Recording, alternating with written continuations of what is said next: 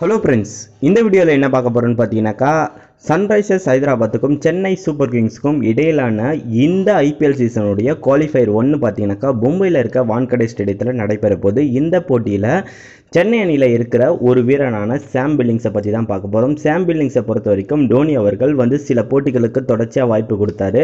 இருந்தாலும் பார்த்தீங்கன்னாக்கா Sam Billings அந்த அளவுக்கு ஒரு சூப்பரான ஒரு ஆட்டத்தை வெளிப்படுத்தலன்னே நம்மளால் சொல்ல முடியும். ஏன்னு பார்த்தீங்கன்னாக்கா இப்போ லாஸ்ட்டாக டெல்லிக்கு எதிரான போட்டின்னு பார்த்தீங்கன்னாக்கா ஒரு ஸ்வீப் ஷாட் அடித்து அதுலேயும் அவுட் ஆகிருப்பார். அதை தொடர்ந்து பார்த்தீங்கன்னாக்கா லாஸ்ட்டாக பஞ்சாபுக்கு எதிரான போட்டியிலையும் டெக் அவுட் ஆகிட்டு வெளியேறி இருப்பார். கடந்த 3 போட்டிகளில் அவர் 10 ரன்களுக்கு மேலே கூட கடக்கல. இதனால் பார்த்தீங்கன்னாக்கா மிடில் ஆர்டர்ஸ் ரொம்பவே பரிதாபத்துக்குரிய நிலையில் சென்னை இருக்குன்னே சொல்ல முடியும். இப்போதைக்கு பார்த்தீங்கன்னாக்கா சன்ரைசர்ஸ் ஹைதராபாத்தை பொறுத்த வரைக்கும் சூப்பரான பவுலிங் யூனிட்.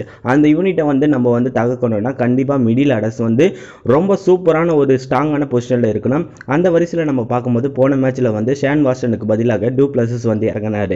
ஆனால் ஷேன் வாட்சன் திருப்பியும் அன்னைக்கு இறங்குறதுனால இப்போ மிடில் ஆர்டர்ஸை பலப்படுத்தணும்னு சொல்லிட்டு சாம் பில்லிங்ஸோட ஃபார்மை குறித்து பார்த்து இந்த மேட்ச்சில் சாம் பில்லிங்ஸுக்கு பதிலாக டூ பிளஸஸ் மிடில் ஆர்டர்ஸை களமிறங்கிறதுக்கான வாய்ப்புகள் இருக்குது. இல்லைன்னாக்கா டூ பிளஸஸும் ஷேன் வாட்சனும் முதல்ல களம் இறக்கிட்டு இடையில ராய்டோ வெளியே இருக்கிறதுக்கான வாய்ப்புகளும் இந்த போட்டியில் அதிகமாக இருக்குன்னே சொல்ல முடியும். ஏன்னாக்கா சுத்தமான ஃபார்மில் இல்லாத சாம் பில்லிங்ஸ் இந்த போட்டியை விளையாடுவான்னு சொல்லிட்டு மிகப்பெரிய கேள்விக்குறி இருக்குது.